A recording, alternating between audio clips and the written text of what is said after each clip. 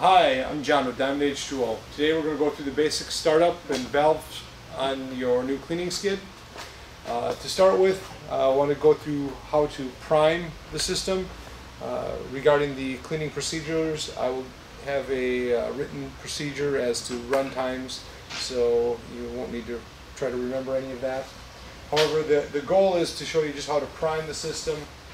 That way, when the system is running, we're not worrying about burning the pump up. To start, you've got valves going both to this holding tank and to the drain. When you're trying to flush the system, you can open up to the drain. Also, when you're going to start to prime it, you can also run it to the drain. On the lower portion, you've got two valves. One coming from your holding tank, which is the feed that you're going to use during the cleaning process. One coming in from your inlet. The inlet is going to be your feed when you are not only flushing the system or flushing the membranes out, but you're also going to be doing that when you're just testing the membranes to see how they're producing after cleaning. On the top, you can isolate which or how many membranes you're using or which membranes you're cleaning. These are your concentrate lines. So this is ultimately your outlet side for your concentrated impurities, which would come back down through your concentrate flow meter, which is adjustable here. You can restrict it through the flow gauge or flow meter. It'll come over here, and then you can choose whether or not you want the concentrated impurities to go back to the tank. So in the cleaning process, you're going to want the concentrated chemical to go back to the tank. When you're flushing or testing, you're going to just send the concentrate down the drain, so you have this valve open. On the lower side, you're going to, on the back side, we'll scan to that in a little bit. You're going to also see you have inlet valves that you would shut those inlet feed valves to the membranes if you are not utilizing that membrane housing for cleaning. There's also valves on the product, the clean water, that would come out and either go to the drain or to the tank as well. Keep in mind, as during the cleaning process, you'll have both of the drain valves closed.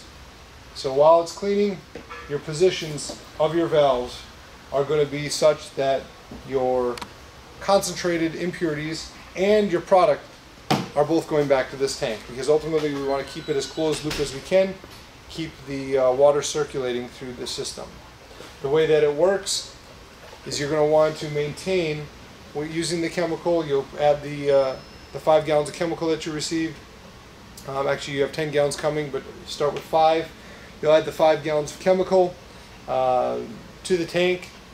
You'll get it primed, and you'll then open up your feed to the pump and open up your concentrate and your product line to the tank. Close your drains off once these are open and just circulate the product. You'll circulate for about 15 minutes. What you want to do is you want to maintain no more than 110 degrees at a maximum and a pH of between 2.5 and 3.5. If your pH starts to climb, simple litmus paper is going to be the best thing to test with. It's cheap, it's readily available. Really any pool supply house will have it. And I'm sure you carry it on your truck. So what you're going to want to do is maintain your pH level at that 2.5 to 3.5. As your pH climbs, use muriatic acid to just bring it back down. Because as you dissolve mineral, you're going to have it get dirty. That muriatic acid will help control the pH by bringing it down. So what I'm going to do is we're going to go ahead and prime it right now. We'll start it up. To do that, turn your water on to the system. Open your inlet valve. What you'll see is water will start flowing through the system. You can go ahead and open the drain valves. And you're going to see water is going to start flowing. Once you have water flowing, you can go ahead and turn on your RO system. It's a sensor switch. All you have to do is press and hold your finger on top. Red light will come on. It'll start a 10-second delay. and then your pump will then turn on. Pump goes up through your inlet filter. Your inlet filter will probably need to be changed every time you do a cleaning, or relatively close, because it'll probably build up with some debris. You may even see the filter start to melt just because of the acidity of the water. So once you have the pump running, you have everything going, what you then can do, and this process can be relatively quick, is you can switch it over to the tank. In doing so, what you will do is you'll open your feed valve to the tank. You'll close off your drain. Once your drain is going, you'll hear water going in. Again, you already have chemicals. There's no need to overly dilute it. You'll then open up your feed valve to the bottom. That's now your suction valve. It'll be sucking water out of the tank. And now you can close off your inlet feed. Now you allow this to circulate in such a manner. You're going to have a pretty high flow rate to your concentrate because we're not testing, we're just circulating. You're going to see your pump pressure is maintaining somewhere between 100 and 150.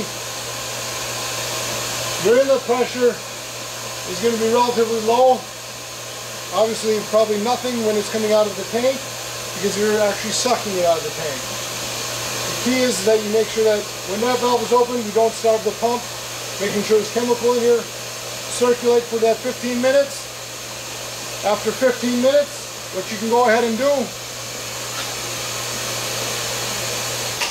shut the system off. Let the system sit for another 15 minutes. After 15 minutes of sitting and allowing that chemical to just soak, go ahead and turn the system back on. After the 10-second delay, it'll start to flush again. There really shouldn't be any need to go through the priming process. You're going to get a lot of effervescing in this housing after it sits, due to the fact that you have calcium carbonate on the membranes. As that dissolves, it effervesces all like an Alka-Seltzer would if you throw it in water. So it's going to be bubbling and frothing for a little bit. That's a good thing. What you'll do is you'll run it for another 10 to 15 minutes after it's soaked. Once that process is done, you're ready to flush the membranes out and test their performance. What you will do is you're going to again open your feed valve and close off your tank valve. Open your drain lines. Close your tank off. And then you're just going to allow it to run. Allow the system to run for 10, 15, 20 minutes. You can check the pH. Make sure the pH has come within a range. That 7 range is ideal. Make sure that we flushed all the acid out of them. Also, you should notice a significant change in your quality of water and your flow rates. Once you were done flushing, you can go ahead and shut off the system.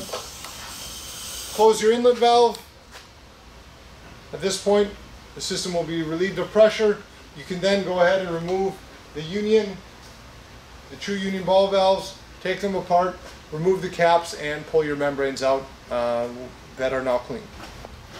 As I mentioned, I just have a scan of the back here just to point out a few things. This here is an inlet valve.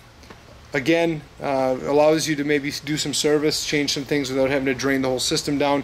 However, this valve, really, you shouldn't have to close it because at that point you're going to be shutting off your pump and deadheading against it. So not a lot of reason to close this valve. However, it gives you maybe some options to not only shut things off so everything doesn't back drain, but if you do need to take it apart, then there's a complete set of unions there as well. The bottom you'll see there is your feed line. So if you are going to only do one membrane at a time, close one or the other. That's your feed to that particular membrane housing. You also have a direct drain over there for flushing if you wanted to hook a hose up and not run it through the rest of the flow meters and through the housings. You can dump from that valve as well. On the front side you can barely see it, but there are two valves. Those are your product water valves. Again, if you're not using that membrane, close off all the valves to that particular membrane housing.